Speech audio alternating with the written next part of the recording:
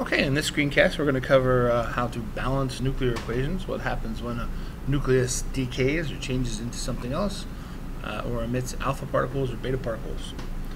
You'll want a periodic table while you're doing this to try to figure out what elements you have created in various cases.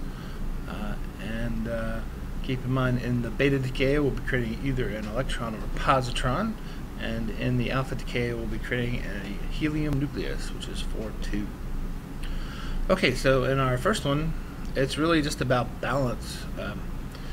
If you look, we have 234 nucleons left after the reaction in the new material that we've created out of the old, if you will, thorium, TH.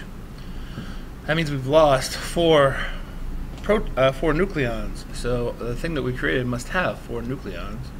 And we've gone from 92 to 90. That means we must have 2 protons in that particular thing. Well, 4 and 2, that's helium. So we've created a helium nucleus.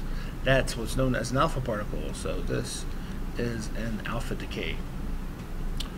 Okay, in this next one, we've gone from 234 to 234. So we've kept the total number of nucleons the same, but we've added a proton. So we've increased our charge in the positive direction. Now that proton had to come from somewhere. So what happened was one of the neutrons changed, and in changing, it creates not only a proton, but it also emits an electron.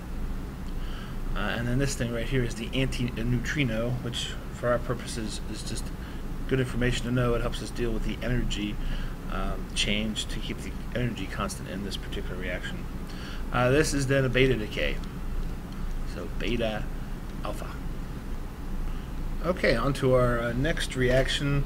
Now we've got an electron that has a positive charge on it. Now that seems weird because electrons are supposed to have a negative charge. So this is an antiparticle. It's the opposite of the electron. It's the positron. So that means we now have extra positive charge on the right. Now when we had negative electron up here, we went and gained an electron. So we had more protons. We have more protons on the right. When we have the positron, we're going to end up having more protons on the left. So that way we'll keep our charge balanced. So 92 had to have come from 93. So now we can go to the periodic table and look for element number 93, and that's neptunium, Np. And in this type of beta decay, the total number of nucleons stays the same. So it's 234.93 neptunium goes to 234.92 uranium plus a positron, and then again plus a neutrino. In this case it would be a neutrino, not an antineutrino, and that's again a beta decay. Okay, and the next one, we have created a helium nucleus. That is the alpha particle. So this is definitely an alpha decay. And in the alpha decay, we just need to balance. So we had 234. We need to still have 234. That means this needs to be down to 230, since 230 plus 4 will be 234. And then 92 needs to come down to 90. 90 plus 2 will give us 92. So we go to the periodic table and we look for element number 90, and we're talking thorium, so that's TH. Okay, so here are a few that we know the type of decay, and we're just going to have to write the entire rest of the equation. So I'm starting out with thorium, TH, and we're going to change that through an alpha decay. So we're going to end up with a helium nucleus, which is 4-2. Now again, it needs to be balanced, so we had 230 total nucleons, so I need to have 226. 226 plus 4 will give me 230. And we have 2 over here, and we need to get to 90, so that's got to be 88. 88 plus 2 will give us 90. So it's just a case of balancing. Again, now I can go to the periodic table and look for element number 88, and that's radium, Ra. So the larger thorium broke down into a smaller radium nucleus with a alpha particle also being emitted. So our total energy mass conversion stayed the same, and our total total charge stayed the same. Now, next one's a beta decay, and we're giving off an electron, so we're going to have plus an electron plus an antineutrino. Now, when we do that, we're getting more negative charge on the right. To make up for that, and we also need more positive charge on the right, so this is going to be 85. And the total number of nucleons stays the same. So I need to look for element number 85 on the periodic table, and we're looking at astatine, AT.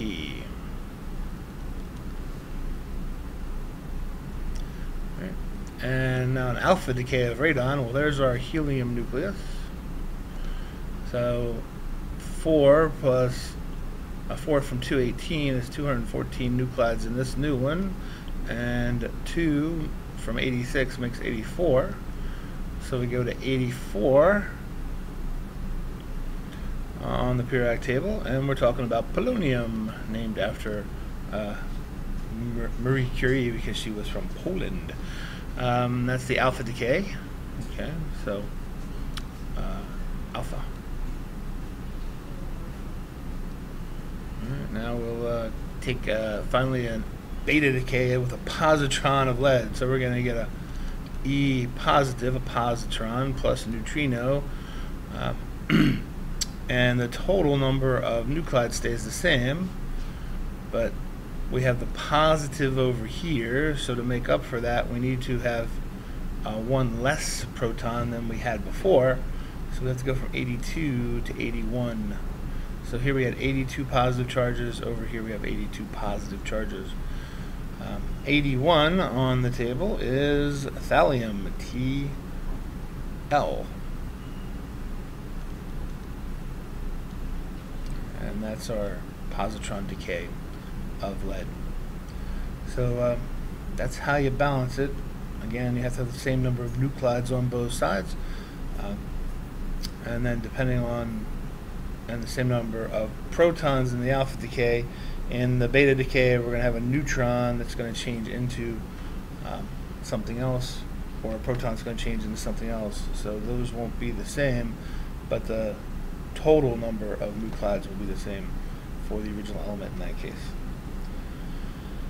So give those equations a try and see how you do, and come on in and ask any questions.